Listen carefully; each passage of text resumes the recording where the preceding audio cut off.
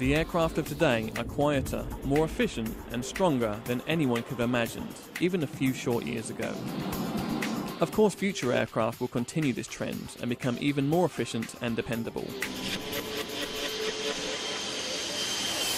reaching unimaginable goals that today's aircraft could never reach. But how will they reach these goals, and who is performing the important work to change the way we all fly? The common misconception is that most advances come strictly from major aircraft manufacturers. But the true story is much more complex. Unknown to most of the public is that one of the unsung leaders in aviation is NASA. NASA engineers, who work hand in hand with industry planners, developing and testing new designs to make aircraft safer, greener, and much more efficient. On this episode of NASA X, we will look at how this collaboration works, and we'll see how NASA and industry are paving the way for greener, safer aircraft for today and for aircraft of the future as well.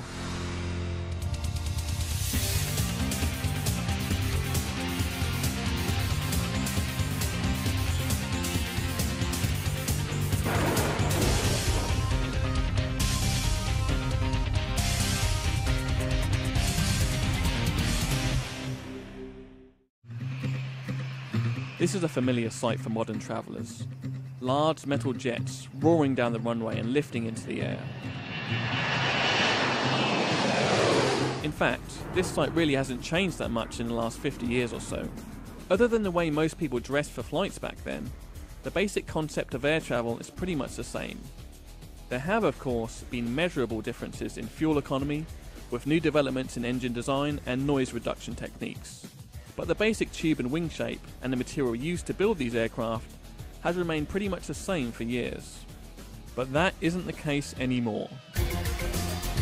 Like so many products that have evolved dramatically in the last few decades, like phones for example, the same is true for aircraft design. Today more than ever, researchers are pushing the boundaries of the science of flight in their effort to make aircraft of the future more efficient, quieter and greener. So who's taking the lead and why? Obviously industry is taking the lead in some areas because cleaner operations and more efficiency mean higher profits. But they're just not the only players. One of the leading innovators in aeronautics over the history of flight has been and continues to be NASA. The push to modernise and change aircraft of the future is being led by NASA's Environmentally Responsible Aviation Project, or ERA. The ERA project is putting its money where its mouth is with tough but reachable goals to make big changes in how we fly by the year 2025.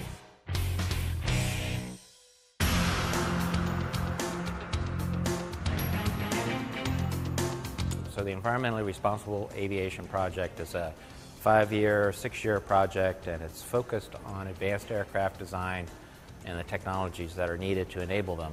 The main goal of the project is to reduce noise, to reduce mission fuel burn, and to reduce LTO NOx emissions. And LTO stands for landing takeoff, oxides of nitrogen emissions. And we want to do that simultaneously, and that's never been done before, where we looked at some very difficult metrics and tried to push all of those metrics down simultaneously. And so over this 5 or 6 years, we'll be looking at technologies, we'll be looking at aircraft designs and the combination of those to end up with a configuration that could simultaneously attack these goals. So how do you make these goals a reality? The 4 basic principles of flight are lift, drag, weight and thrust. Finding efficiency in each of these basic principles will help reach NASA's stated goals. Let's look at weight first. Obviously, if you can reduce the weight of an aircraft, then you will burn less fuel and therefore become more efficient. Airlines are always looking for ways to carry less weight. You can see that in extra baggage fees, reduction of heavy items such as ovens and heavy carts on some planes. And in one of the most drastic measures taken in recent years, some airlines have begun asking passengers to use the bathroom in the terminal before getting on the plane, making the passengers a little lighter. In a 1-month experiment, an airline found that they reduced greenhouse gas by 5 tons simply by asking passengers to use the loo ahead of time. This proves that even small changes in the weight of an aircraft can add up to big long-term benefits. The holy grail, of course, is to make the entire aircraft structure lighter. So how can this be done? Today's aircraft are made out of metals that are safe, but that are also very heavy. So is there an alternative? In recent decades, NASA and its industry partners have been working hard developing new materials that could bring aircraft out of the 20th century and into the future.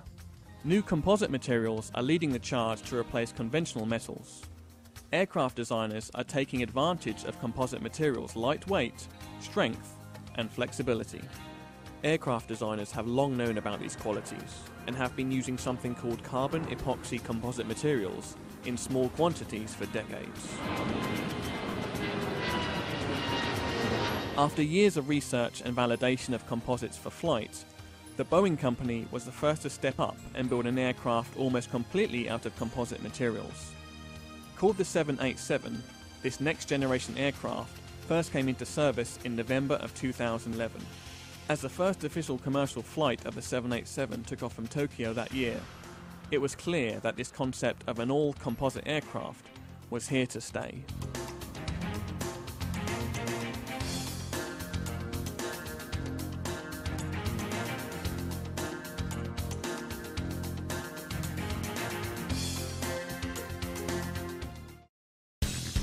NASA is not in the business of building aircraft, but they are in the business of helping lead development programs to move the science of flight along.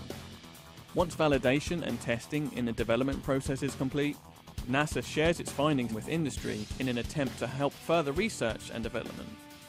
One of the programs in which NASA is working with industry is in the development of new composite materials for aircraft. Here, in the Structures and Materials Lab in Building 1148 at NASA Langley Research Center, much of the development of next-generation composites for use in aircraft is taking shape. Called Perseus, this new idea has the potential to completely rewrite how composites for use in aircraft are made. Leading much of the research for NASA's Environmentally Responsible Aviation program in the composite field is NASA Langley's Dawn Jegley. This MIT grad has been working with these materials for decades and has a keen understanding of what needs to be done to make these composites of the future fly. Perseus stands for Pultruded Rod Stitched Efficient Unitized Structure. And what that means is that we have a graphite epoxy or a carbon epoxy structure, and what we have is pultruded rods inside carbon layers. We have a carbon skin, and we have stitches that run through the thickness that holds the whole thing together. One of the huge benefits associated with Perseus is its revolutionary stitching technique. On current metal and composite aircraft, one of the key components used to hold the vehicle together are the fasteners, like rivets or bolts. Although these are effective, one major drawback is that quite a few holes have to be drilled into each piece where the fasteners will be added. Not only is that labour intensive, but each hole represents a place where damage or a crack could start. But the stitching prevents that from happening. We found that if you have a crack and it grows to a certain point and it gets to some place that it's stitched, that crack will turn. So instead of going through the stitching, it will turn, and that's a good thing because in flight you would rather not have a crack grow all the way around a wing. When you look at a piece of carbon epoxy composite material, it honestly doesn't look very strong in its raw form. But once it is in its final state, it can be much stronger than metals. We start out with a fabric. It looks kind of like carpeting. And you roll that out into the shape that you're looking for, and you position all the different parts of your structure where you want them, and then you come through with a stitching machine. After you've stitched the whole thing together, the panel goes into an oven. It's infused with epoxy. We heat it up, and then we get everything just the way we want it, and then we cool the structure. So what happens is you end up with a piece of material, could be a very large piece of material, which is now stiff and strong and just in the right shape that you want it. Another key component to carbon epoxy composite materials is that they can be tailored to be much stronger than metal. At the molecular level, the properties of metal are isotropic, which means that the properties all run in the same direction. Because of this feature, aircraft designs are very bulky in some areas to provide stiffness, making a craft much heavier. But with composites, you are starting with fibers which are very strong, tough threads, and you can position those threads in any direction you want. For example, if there is an area on the aircraft that takes a lot of load, the designers can place the fibers in that direction, providing enormous strength, but while also using much less material and weight than metal aircraft. Of course, validating that the pieces will work is a major component of the development stage. So I know that NASA really does some great testing of its materials before they go onto any aircraft. How are you testing Perseus at the moment? One of NASA's goals is to develop technology for future aircraft. When we're developing a new structure, one of the things we need to do is fully understand how it's going to behave. And to do that, we start by looking at very small pieces, and then we move up slowly to very large pieces until we get to a full-scale part of an aircraft. And then when we understand that, we go to the next stage, which might be something more like this, where we have what we call a built-up structure. So we have a skin, and then we have a stiffener on it. And then we can apply a load. We might push on it, we might pull on it, we might bend it to look at how that behaves. And all the while we're doing this, we're doing analytical studies to make sure we understand and can predict how it's going to behave. Because if we don't predict it properly, then we feel we don't really understand it well enough, and we have to take a step back and figure out what it is we're missing. We have many facilities around the center here that we use for doing those kind of tests. Well, Dawn, thanks so much for talking to us today about Perseus. This looks like an amazing technology, and you're doing a fantastic job. Thank you so much. Thank you. Up next, let's look at another of the basic principles of flight: thrust. Since the earliest days of flight, engineers have looked for ways to make the engines we use on aircraft more powerful and efficient. One of the most important early engines was the 1903 Wright brother design that was used for their very first flight at Kitty Hawk. It only produced about 12 horsepower, but it opened the door for all aircraft engines to come. Since that time, there has been a steady progression in the development of engine technology, from the relatively simple propellers of the past to the incredibly advanced jet propulsors of today. Engines have never been better, but although current engines are already very efficient, quiet, and relatively green, they pale in comparison to what the next generation of engine technology will be. To help understand how engine technology is improving, let's first take a look at how a basic turbofan engine works. Incoming air is captured in the engine inlet. Some of the air passes through the fan and into the compressor and burner, where it is mixed with fuel for combustion. The hot exhaust passes through the core and fan turbines and then out of the nozzle. The rest of the incoming air passes through the fan and bypasses or goes around the engine. So a turbofan gets some of its thrust from the core and some of its thrust from the fan. The ratio of the air that goes around the engine to the air that goes through the core is called the bypass ratio. Many engines today have a bypass ratio of roughly around 5:1. Engineers have known for many years that if they could increase the bypass ratio, then the engine would become much more efficient. But the trouble with increasing the bypass means that the size of the engine would have to grow, making it heavier and also unable to fit under the wings of most planes. So, what to do? Over the past 20 years or so, NASA and industry have been working on a solution that would create ultra-high bypass engines while also addressing the stated problems of size and weight. Today, a new engine designed in collaboration with Pratt & Whitney and NASA has been developed that will more than double the bypass of current engines.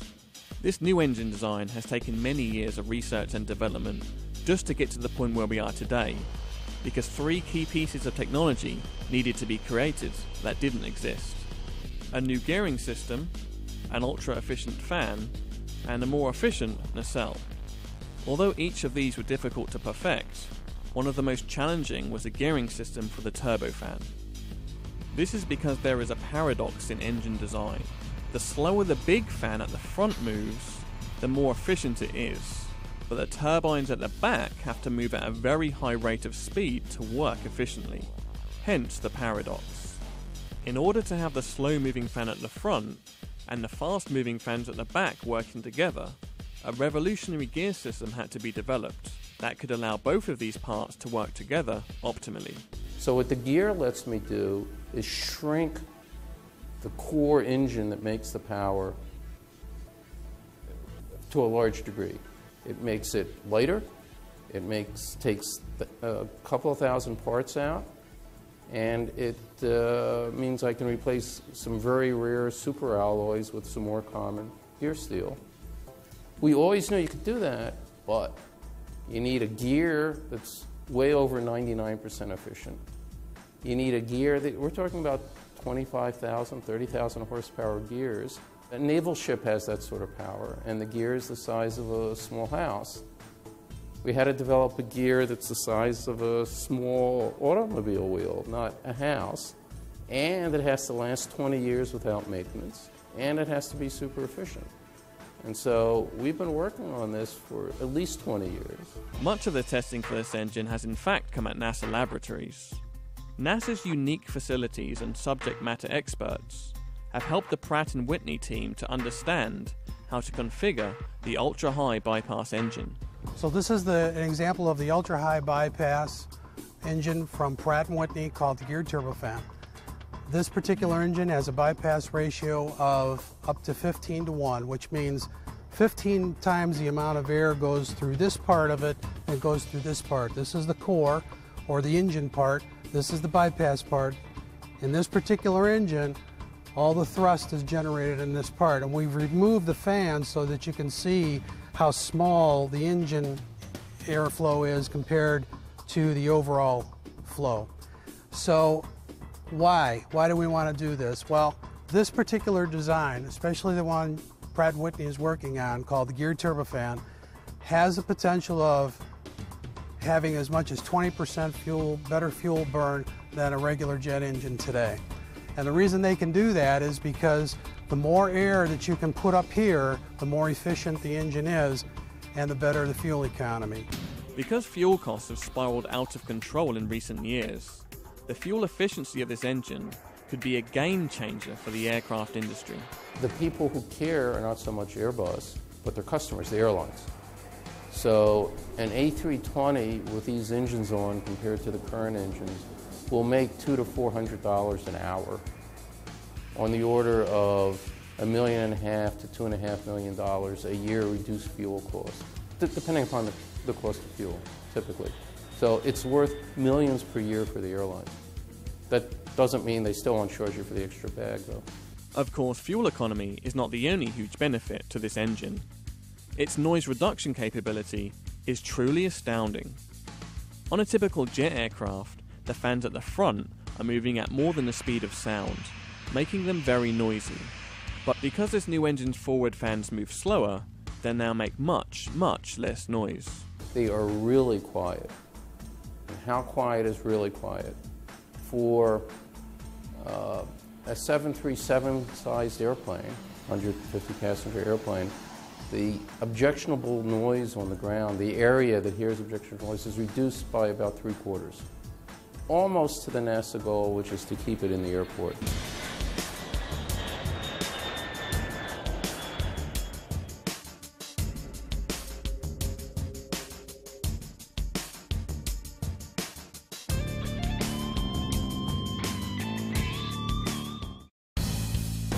Another key component in the testing chain of the entire engine happens here at NASA Glenn, in the Advanced Subsonic Combustion Rig, or ASCR. This facility is the only one in the country that allows real-time, real-world testing conditions for engine combustors. This is the Advanced Subsonic Combustor Rig.